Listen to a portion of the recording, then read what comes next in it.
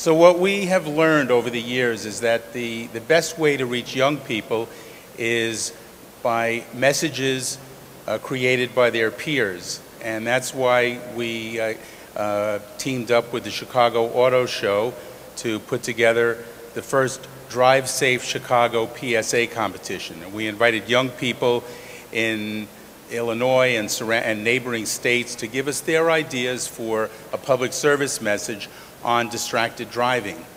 And the winner got $2,000 and also the chance to work with a professional, actually an Emmy Award-winning director, to take the script and make it into a real public service announcement that you're going to see here. It's being shown for the first time here, and then it's going to be shown nationwide on TV stations all around the country. It'll be online, it'll be on websites.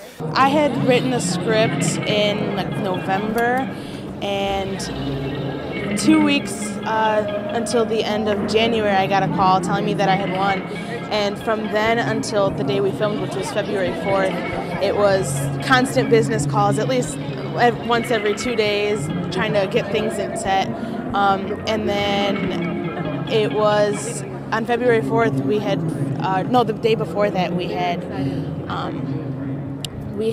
I had met with the director and the camera crew, and we scoped out locations and looked at where we were going to be editing. And then the 4th, we actually filmed, and it was from 8 in the morning until 2. It was a very long process, drawn out into a little 4-second or 30-second PSA. And then after that, we went back and edited for a few hours, so it was a very long process. It's such an honor to be like a part of all this, and I'm kind of like speechless right now. It was so cool. It's hard to believe that I won and that this is going to be on here for like the rest of the auto show, and it's going to be on TV as well, and it's still like, whoa, like it's crazy. It's hard to believe.